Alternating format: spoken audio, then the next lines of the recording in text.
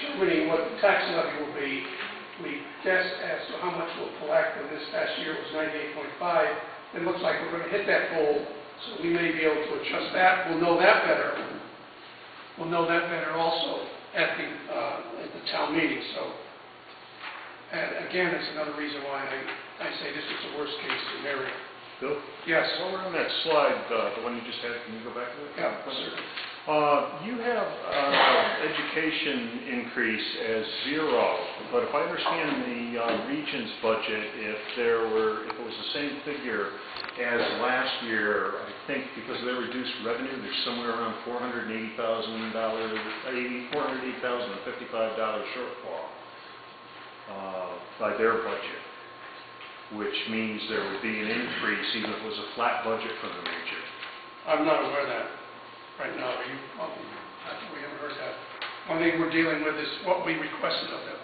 That's the only thing that's in our proposal at this point. We have to wait for the referendum to decide what to insert for the education budget.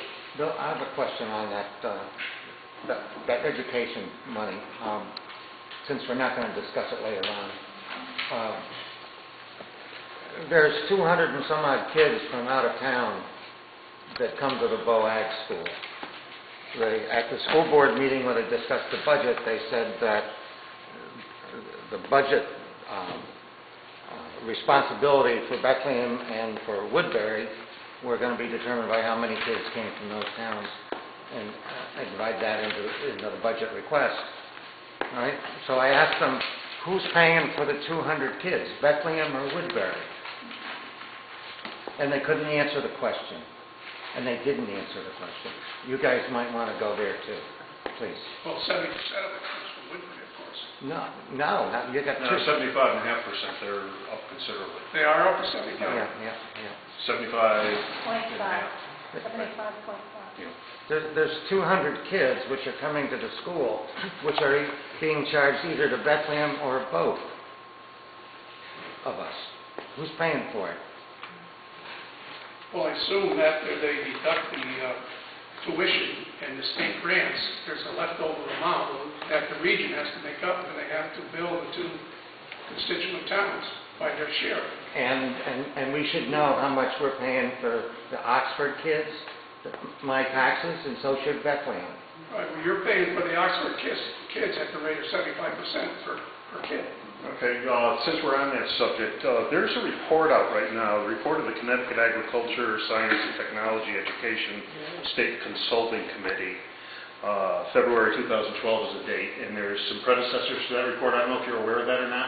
I'm not. It states in there, and I will give you copies that you can share. It says in there that it costs sending host towns to BOAG centers throughout Connecticut a minimum of $4,800 for each and every out-of-town student that is not covered by the tuition. I agree with you. And they've increased the size of that this year.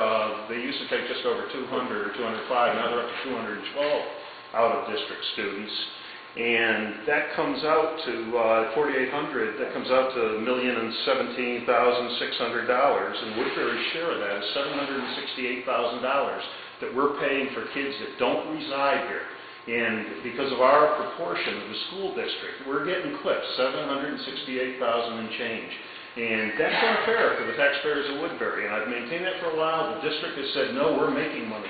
Well, it's all come out in facts and figures now that we're not. And that money, if we were going to spend it, is much better spent in town, or better yet, saved to the taxpayers. I was in the Milford yesterday. There's a tax sale sign in front of the town hall up there.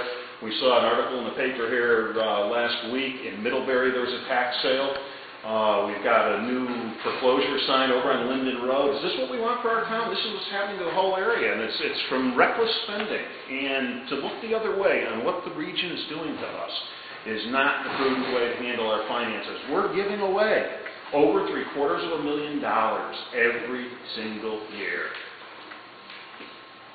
I'm not aware of the publication, but I agree in theory that you're correct, and that's why the Board of Finance took the position for the town to reject the Board of Education budget. We have to reject it until they get realistic. And maybe part of the answer is to reduce the BOA program to the point where it's... The report actually hints, and I think the BOAG program is a good program. Well, it is. I think it's a very good program, and It should be. there's a few copies there you can share, and you can get more online. They're very easy to find. But it's what they're trying to do is work with the state. But we started this back in the 90s, and it's just gotten out of control. It's just too much money. Bill, I have a question. All right, we're Duncan's, and then you're next. Yeah, I just, for the record, I object for the town of Woodbury paying any monies to support out-of-town kids from coming to school. I would like that part of the record, please. Thank you. Do you have somebody on the Board of Finance that sits in on labor negotiations? This is the first year, yes. Okay, because we haven't had that in the past. No, we haven't. We have it for the Board of Education, but Yeah. and we also have a member of the Board of Finance that sits in on the pension board, too. Because you guys realize that you are the only ones protecting the taxpayer. We realize that. Okay, thank We've you. had struggles in the past Thank you. trying to get that point across Okay. with legal opinions, Yeah. et cetera.